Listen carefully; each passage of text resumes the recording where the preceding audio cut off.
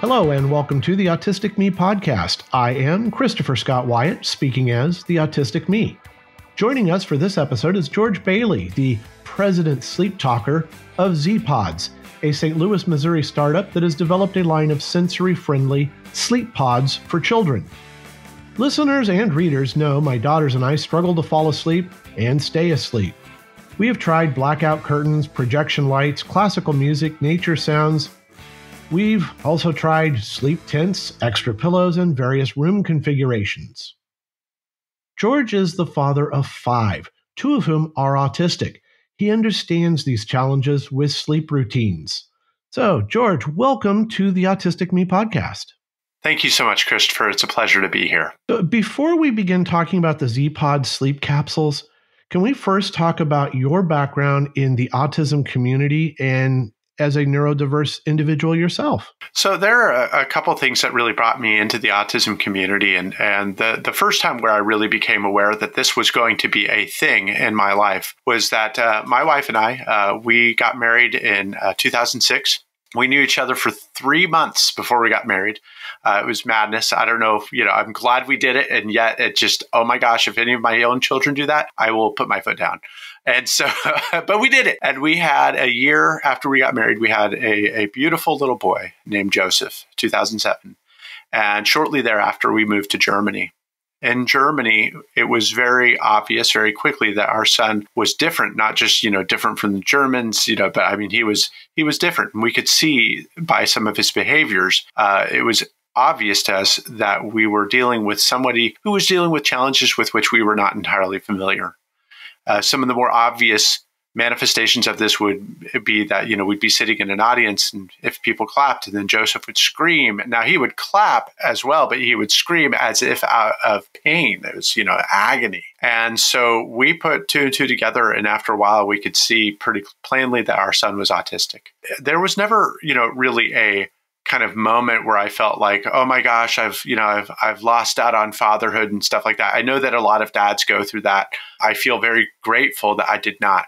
That's not to say that there were not parts of this process that, weren't in any way painful to me or challenging, but I've always really embraced my son and been ready for whatever gifts and just wonderful character that he brings to this world. He's a very sweet boy. I'm very grateful for him. But later on, what was very interesting was that the more that we studied my son and his condition and his traits and things like that, the more evident it became to my wife that she was autistic. Now, we've never had her officially diagnosed, nor do we feel like there's really a need to do so. But autism makes her childhood and a lot of her own personal, either frustrations or strengths make a lot of sense. She's a fantastic woman. We've been married now almost 16 years, and I look forward to the next 16 and onward. But that's been my exposure to the autism world. Thankfully, we came back to St. Louis after 3 years in Germany, where we met a community of people who really embraced us and really, we felt like we were able to get the services that we need. And you have 2 children who are autistic, correct? That is correct. We were fortunate enough that one of our friends, we are at a charitable dinner, and one of our friends sat us next to a very well-known and prestigious doctor in the field of autism and genomics, whose name is John Constantino. And so we were so lucky we got to sit next to Dr. Constantino, and we talked with him, and eventually he took us on as patients, which was great. Dr. Constantino, part of what he likes to do is if he knows that one of your children is autistic, he will find out what's going on with all the others. And so each of our children have been screened in turn. Madeline, our 6-year-old daughter, is autistic. And yet Madeline, as with many other young women and females, expresses her autism in a distinctly different way. I don't think that most unprofessionals would be able to pin it. I don't even think that most autistic people would be able to pin it because she, masks so effectively, for lack of a better term. But she, when she has meltdowns, they're pretty severe, and she has other little things, little like subtleties, the way that she kind of corrects you, that stand out as being like, okay, there's something there. But as with Joseph, she is a joy and she is a ball of fire. Okay, that girl will just, don't contend with her because she'll toast you, but a lot of fun. And you yourself have ADHD. Correct. So you are a neurodiverse family. And one of the things that our family deals with and your family dealt with was the sleep issue. We tried or have tried melatonin. We have worked with the doctors on stress exercises, blackout curtain, you name it, we've tried it. And sleep is so essential to the development of ourselves. We need that time to recharge, to get ourselves together. Looking over your resume and in mine, we are both, I think it's fair to say, if not highly educated, possibly overeducated. Yes, overeducated is probably a good word to describe me. and I don't mean that as a pretentious statement of, look at me, I'm so smart. It's like, that was maybe a little bit more than I needed, to be able to get out into the professional world. My 9-year-old, she says, well, I can't sleep because I'm thinking. You speak multiple languages. You have a law degree. You have traveled the world. Does your brain shut off at night? Oh, easily. One of the things that I've got going for me, now my wife, not so much, and I'll get to that in a minute, but one of the things that I have going for me is that I just happen to be a really good sleeper. I do not know why. That's not to say I don't have an active imagination. As a matter of fact, sleep increases imagination, incidentally. That's one of the theories of dreaming as posited in the book, Why We Sleep. Really great book. So my technique for going to sleep is I actually I'll take out a flashcard. Every night, I have a box of 1,000 Chinese flashcards, and I'll just pick out the next character. And I don't care if I know the character or not, but I'll just focus on that character and I will write it in my mind. I will intensely focus on that new character, and then I'll try to remember other characters, and I'll just keep on writing them over and over again. That sends me out pretty fast. It's my form of counting sheep. My wife, on the other hand, has never really been that great of a sleeper. Again, one of these kind of giveaways to her, like, you know what, maybe there's something there for me as well. And she tells herself stories.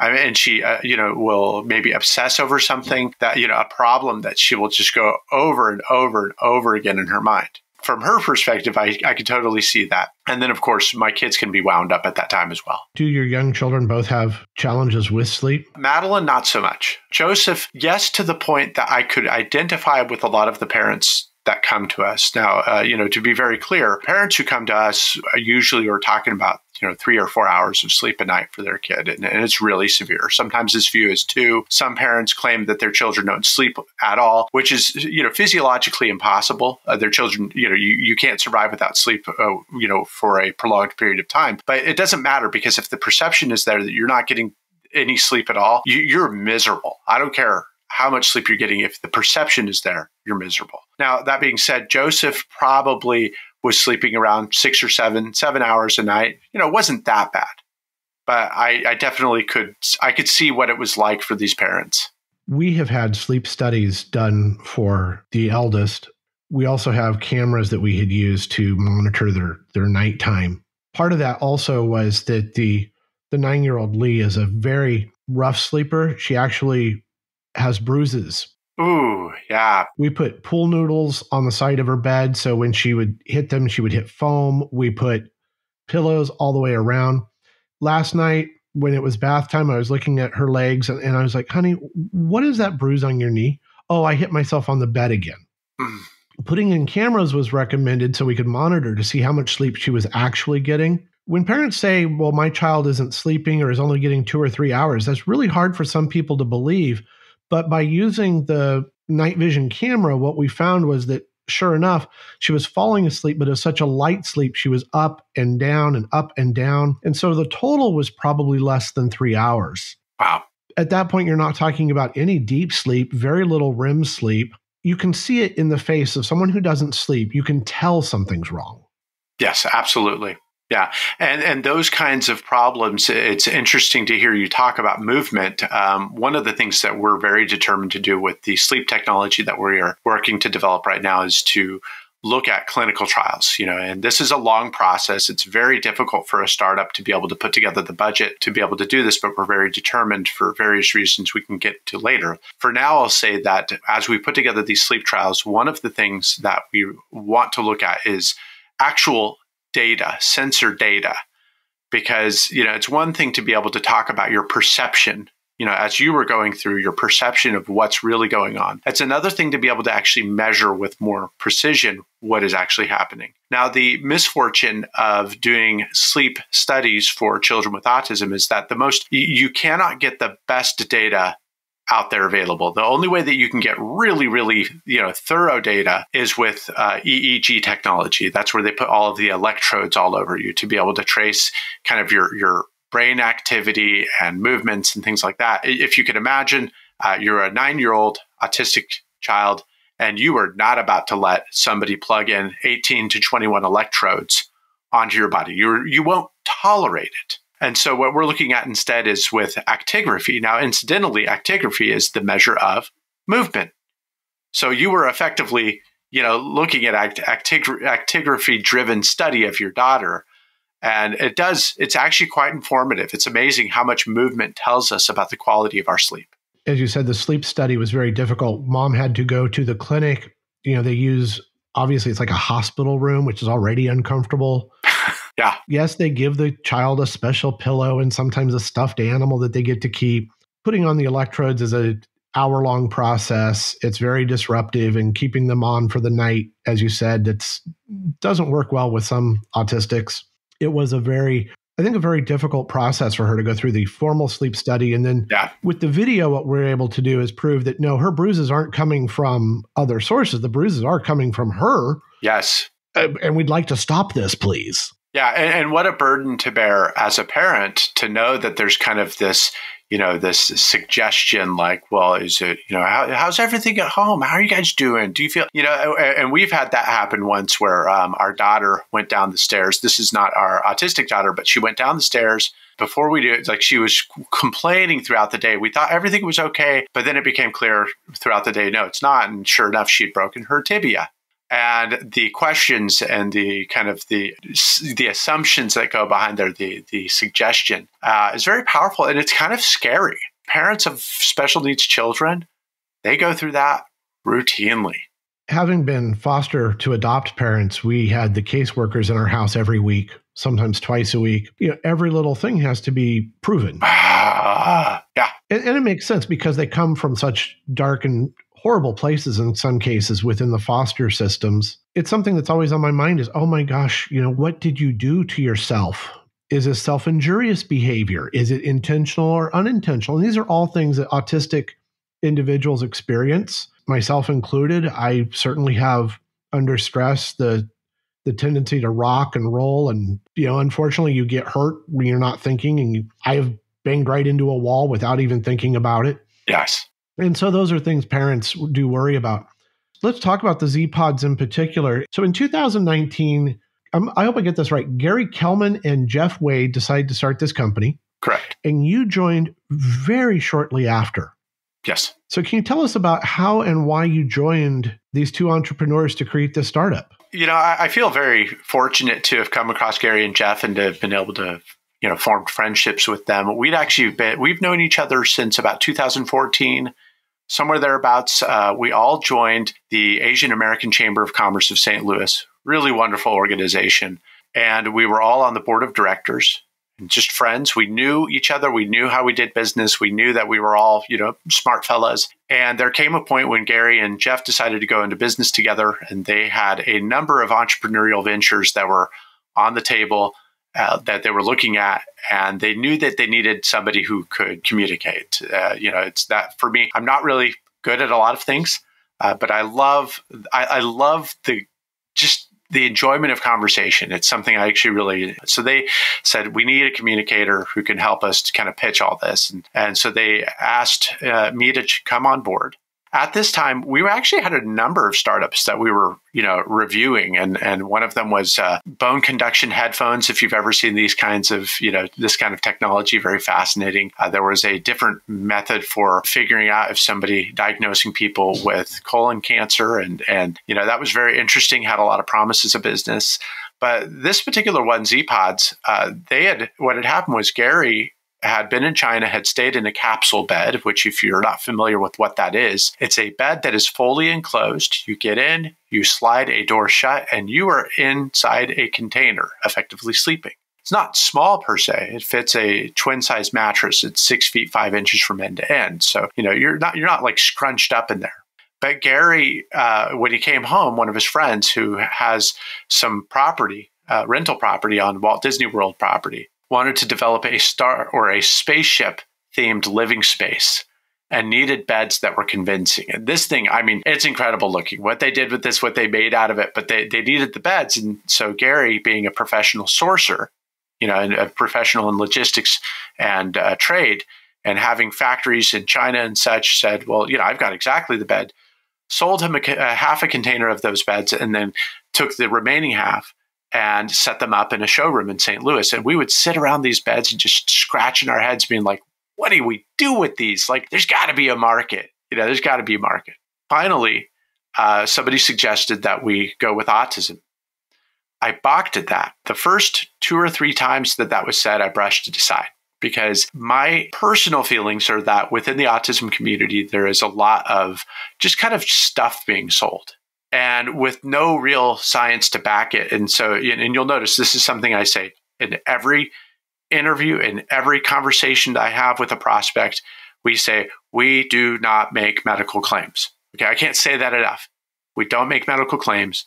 We don't, we know we have anecdotes is what you have. And an anecdote is not weak, but it's not the same. It's very strong, a matter of fact, and it's very compelling. If it happens enough, then But this got me to the point where I felt like, if we're going to do this, we're going to do a couple things. One is we're going to be very ethical about this, and then number 2 is that we're going to do studies. Which again takes a long time. We're saving up to do them, and that's how we got started. We asked a lot of people in the autism community, "What do you guys think?" And I kind of thought they were going to brush it off like I did. But actually, universally, they said, this actually looks like it has the hallmarks of being a very helpful solution. And then I would ask, like, but why? And the more I learned, the more I felt like, okay, I see what we're doing, and I love it, and it's fun. As a child, I would crawl under my bed to sleep because it was a dark, enclosed space. I still mummy at night to avoid the light. I have sleep masks. We've got, as I said, the blackout curtains.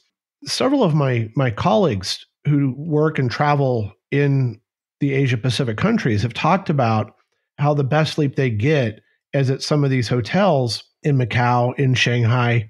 All mentioned that it's kind of like being in the old-fashioned sleeper cars, the old Pullman train, except instead of a curtain, you're closing a door. Yes. For those who aren't familiar with the concept here, they are boxes. They are 6.5 to 7 feet long, depending on the design in the hotel or the place you're staying, or the train. Some of the high-speed trains in China have these now. And it's a capsule. You go in, you slide the door shut.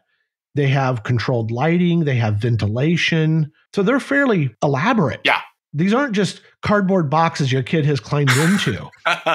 These are typically insulated, so they deaden the sound. So they have sound deadening properties. They have, as I said, lighting that you can control using your phone or your tablet. So how does a zPod compare to these capsules that you see in long-distance travel in Asia, in some of the hotels and the hostels? How does it compare? It's very, very similar in the sense that, we were actually sourcing them from China. So you would see basically the same features. You're right that it does have sound deadening properties, though I do, make sure the parents understand you're talking more about muffling sound than killing it altogether. The only way you can kill sound altogether is by removing all air. And seeing as how that's a non-starter, we're not going there. Again, we're ethical. Okay. But I have to go back and just say, I am delighted to hear your own story, because it's not, I talk mostly with children. We do have a few young adults that we've worked with, but to hear adults talk about this experience from their own perspective and memories of sleeping under the bed. We regularly talk with moms and dads whose children are sleeping in the closet or under the bed and such. But going back to the design, now what we're doing differently is that we sourced until we got to the point where we're like, okay, we think we understand what this bed needs more to be even more specifically attuned to the needs of these sleepers. And because, as far as we were concerned, the bed itself was never designed for autistic children or other autistic sleepers. But the bed was designed for autistic children and other autistic sleepers. It was almost serendipitous. But we wanted to take it another step and say, okay, tell us. And we talked to every parent and every child that we could, what do you want to see in addition? And we got some really great feedback. And based on that, we are now making a made in USA bed manufactured here in the United States, Baxter, Minnesota. And it's going to incorporate a lot of the upgrades that were suggested to us within the autism community. And that's been really fun. And actually to be able to, make stuff, to be able to make something new, that's been very exciting. So the bed itself reminds me of the Rubbermaid sheds and garden equipment that you get. It comes flat, it's plastic, it's formed, vacuum formed. And then what you do is you assemble it at home from this flat piece. Yes. But it does have the features of these more elaborate systems that you see overseas. Reading the specs, and I'd be curious how this all works out, but it has speakers for Bluetooth. Correct. Again, just like the hotels do, where you use your phone and you tell it to pair and you listen to the speakers. It does have air ventilation, LED lighting. And for those parents who are really brave, I guess they could mount an iPad or a TV in it if they really wanted to. The iPad TV thing is there mainly for, let's say that somebody runs they build sensory rooms. In that case, I'm a huge fan of being able to mount a television, because then you can add elements to it or have something, maybe some wavy imagery or something that's further soothing, because the purpose of the sensory room is to soothe and to calm. In terms of television in a bedroom, if you're in a bedroom setting, I actually don't recommend it. I think that it's pretty well established. I say that with some caveat, but it's pretty well established that television before bedtime is really not good for you. Blue light, things like that. And so, but if a parent says, no, I insist, then you know what? That parent knows their child better than I do. And I'm not going to get into the business of kind of micromanaging their parenting, but we do include it because it's fun and there are different possibilities that it opens up in terms of, audience. One of the things we have done is we have set the Fire tablets that the girls have, the Amazon Fire tablets, they shut off at 7. Yes. And I think that's really important to say. One of the things we found as parents, and I don't know, again, it's anecdotal, but science does seem to support this idea, is we do end the screen time a half hour before bed. Yes. And a lot of research has supported that, as well as the doctors that we work with trying to help the girls with their stress and their sleep. Yeah. So both Ann and Lee have to give up screen time a half hour before bed. And that includes television. We don't just stop watching TV and go to bed. We have quiet reading time first. There's something very important about the aspect of ritual, before bedtime. And, what we've decided is that we will recommend to parents certain things about sleep hygiene that have nothing to do with the bed itself, because the goal between us and them, we are working together collaboratively to create both an ideal sleep environment, but also to encourage healthy sleep habits that we think are really good for children to observe and for adults for that matter. Some of the tips that you get from autistics and other neurodiverse individuals, those with ADHD, OCD, PTSD, when they talk about sleep, some of the things that I've heard and then adopted might sound strange at first, but expansion foam in hollow core doors. Most of your doors in your home are plastic, except for the exterior doors. You can drill a small hole and use expansion foam and it actually deadens the sound. Yeah. Well, little things like that. The blackout curtains I had never realized that you could get lined curtains that block more of the light. I just bought curtains. These little things that you find out from a community that you may not have been aware of always help. And I think that that's what you're commenting on, is your company wants to listen to the community and then take some of those ideas from the community and apply those to the zPod. Yes. I would say that's very accurate. And a matter of fact, I feel like one of the really wonderful results of having started with the autism community, because that's not where we're going to end. Naturally, as with any company, we want to grow. We want to be able to help as many people as possible. But one of the virtues of starting with this community, and this is actually kind of a message for all entrepreneurs and businesses out there, is that when you take the time to focus on the needs of a specific community, particularly one as truly diverse internally as the autism community, you're going to find that they will push the limits of your creativity because they need a lot of flexibility. And so our goal, of course, is then flexibility. We want to be able to provide something that makes everybody happy. And there is something to say for, if you want to make everybody happy, you're going to make no one happy.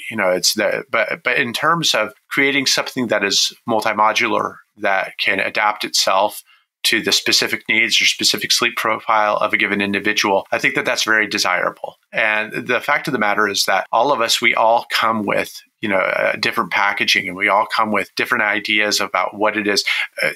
Look at the act of sleep. What is actually happening?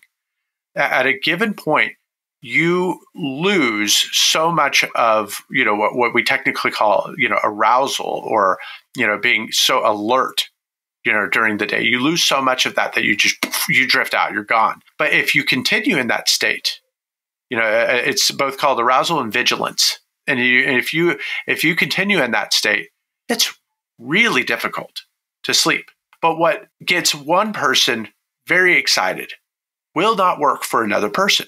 And so what relaxes one person doesn't do it for another person. We're all built so differently. And the autism community, in a way, makes this obvious very quickly. And that allows us to be able to innovate with a little bit more flexibility than otherwise. So I feel we were very fortunate to have started with this community. Autism will always have a place, not just in my heart because I'm a father of 5'2" with autism, but also in the heart of the business, because we know that it was in the autism community that we were given a chance. When you talk about business and autism, you've already mentioned this, but it is a genuine concern for advocates like myself, just how much stuff is out there in these autism magazines, on these autism websites, flotation chambers, pressure chambers, sleep pills that are not FDA approved in any way, shape, or form, therapies that have questionable value. How do we approach this as consumers? As you said, you make no medical claims and you're very clear about that. You hope to do studies. How do we work with companies to, quite honestly, avoid the pressure to buy things to solve the problems that our children are experiencing, when you can't always just throw money at solving these problems? Yeah, that's such a great question. I don't know if I can give the most satisfactory answer, but and yet that's a question I think about very often. Because I get guilty easy. I feel like if I'm ever feeling guilty, you can see it on my face. I don't have a good poker face. I feel pretty kind of vulnerable to, that idea. Am I just working people? And so I have to ask myself that. And I don't want to lay judgment on another company, for these kinds of practices, for the very same reason that I hope that people would be slow to judge us and our intentions. That being said, I do think that it's okay to have a little bit of puffery in commercial advertising. I mean, certainly U.S. culture has allowed for that. Constitutionally speaking, from a legal background myself, that puffery is okay as long as everybody knows that the puffery is happening. When Utah says, for example, we're the best snow on earth, is that quantitatively established? No, not at all. But at the same time, recognize that puffery exists and make yourself literate as a consumer so that you know the right questions to ask.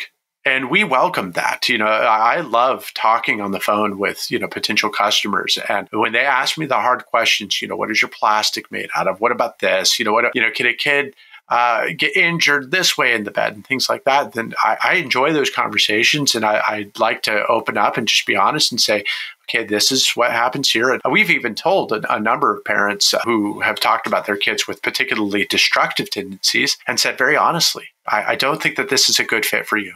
Because at the end of the day, what I don't want is an unhappy consumer, because they're going to make my life very unpleasant. That being said, I think that we've had a couple run-ins where I feel like we made mistakes that were not good for the consumer, where our shipping didn't work out the way that we had hoped that it would. And now I've learned you can only hope that the people with whom you do business are doing so in good faith. But there has to come a time where you just have to try stuff and you have to be adventurous. I am very grateful for the early adopter who said, I'm going to take a chance on your guys' solution. And many, many, many of those early adopters have come back saying, I love this. But we recognize that it's really, it's those early adopters that make things happen. One of the things that is on your website is a trial period, a satisfaction guarantee. Yes, that's correct. And comparing similar products or at least differentiated sleeping solutions, a lot of them don't offer anything similar. You offer 3 months of basically see if it works. That's a pretty substantial trial period. Yeah, it does come with qualifications. For example, if it doesn't work, then you need to hold on to it for about 2 weeks while we resolve finding it a new home. We don't want to just throw the bed away. And, we have had, I think, one case where we had a customer who was not, it just felt like she wasn't unhappy. She liked the bed. Her kid loved the bed, but it wasn't doing what she needed. We needed a little bit of time to put together and find a new home for the bed. And then we took it, we donated it. Later on, I think that we would like to be able to establish, and this, again, this is a future plan, not something that's currently in action, but we want to establish a 501c3 foundation so that we can take those beds and then, you would donate the bed, write it off, and we would give it to a family in the area, because we have a lot of families who want this bed, and then donate to them and hope that it would work for them. But we do want people to have the confidence that we're not out there just to kind of like, you're stuck with it. But I will say we have a high degree of confidence that your child is going to love the bed. I mean, even in our worst case scenarios, we've never had a situation where Junior just doesn't care for the bed. That's not what we're talking about. They love it. As we wind up the discussion of the beds, the zPods, I will have the link to the website in the show notes. For those interested, it's zpodsforsleep.com, and I'll have that link in the show notes. The beds, like so much else right now, especially furniture, they're not cheap. My wife and I are looking at a replacement bed for our master suite. Beds are, quite honestly, they're just one of the more expensive things you will buy for a household. True. We've looked at some of the higher end mattresses, some of the adjustable mattresses for my wife and I, and it's not uncommon to see prices that are well over $5,000. Your beds are right in that range, and that's actually, for a capsule, it's very competitive, but it's not cheap. Ideally, it's a high quality construction. It's a regular twin size mattress that fits inside, but you are going to pay for the engineering involved, the manufacturing involved, the fact that it's made in the USA. This does require significant thought on the part of the parents or the individual buying it for his or herself if they would fit into it.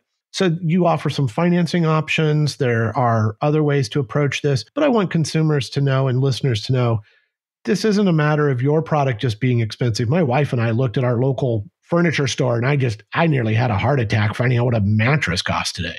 I appreciate the fairness. And, one of the things that's kind of funny to me is, we have two different ways of pointing out. We have two different people who will point out to us that we're expensive.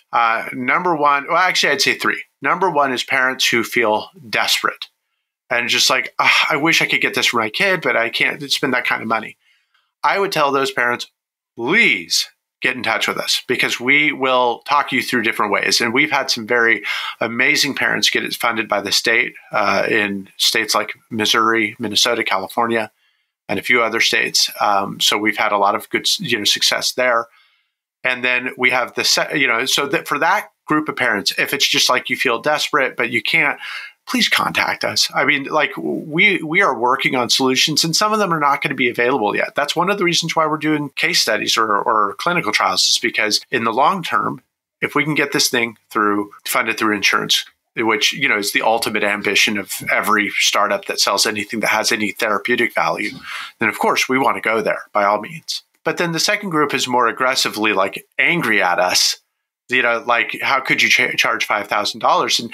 And I'm sympathetic to them. It's like, because, in their hearts, what's causing them to be angry? It's because they know, like we know, that most families of autistic children are already spending a lot of money. They want to know that we're not just in it to, to treat this as a cash cow. I let them know, just like, hey, by the way, I totally understand that you're upset about this. Here's what we're doing. So we take a similar approach, and then there's a third, one that's out there basically accusing us of gouging the customer. And that to me, like, really not just angry, but like saying that we're, acting in bad faith. And there's not much you could say to that. I think that person lacks a certain understanding of what it takes to bring a new idea to market. That all good things start out at a heavy cost.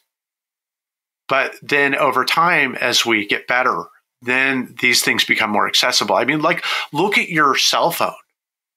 If I were charging $4,000 for a brick of a cell phone, then you'd just be like, that's ridiculous, and yet 30 years later, after or 40 years, whatever, after the advent of the brick cell phone, all of us have one. And so I say to that last group, give it time. Give it time. This is something it's not as if we are interested in keeping this expensive. We actually really do want to do things to drive the cost down and to make it more accessible, not less, to make it possible for more consumers to purchase it, not fewer.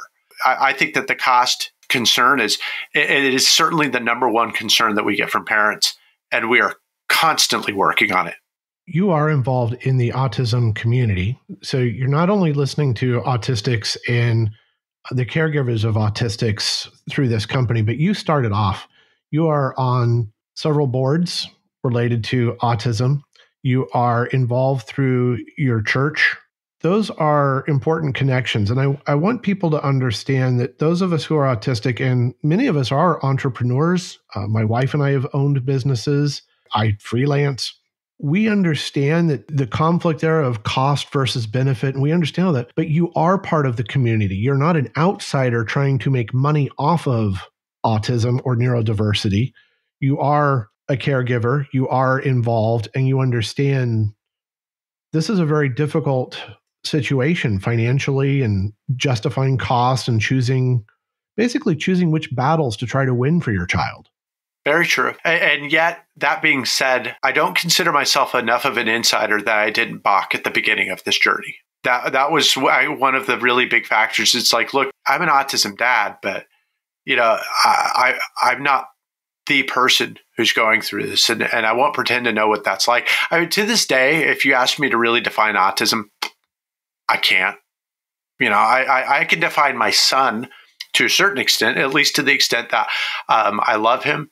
I know his traits. I know what makes him happy. I know how to get him excited. I know how to make him upset. My daughter, same thing. And just like I know any of my kids, I am an expert in Joseph, Madeline, and my 3 other children.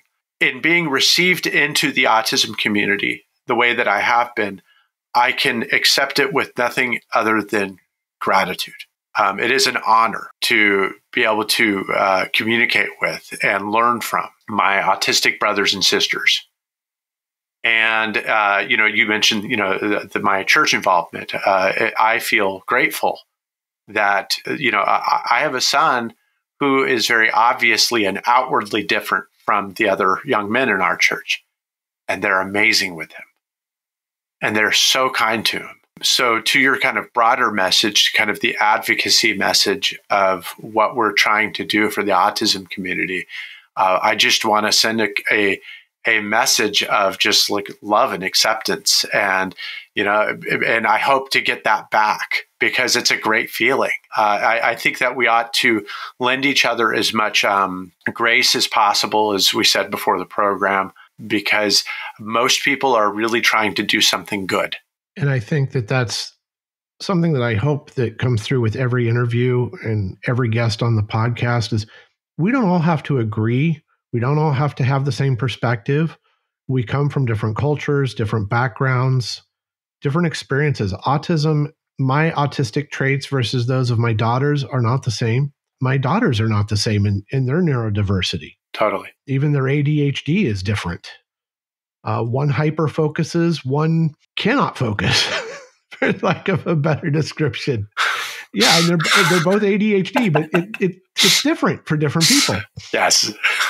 And so we do need to be a lot kinder and gentler, and maybe we have a right to argue for our opinions and state our cases and use evidence. Absolutely. And I think that's very important. We need to use evidence. Like you said, you want to do studies for the bed.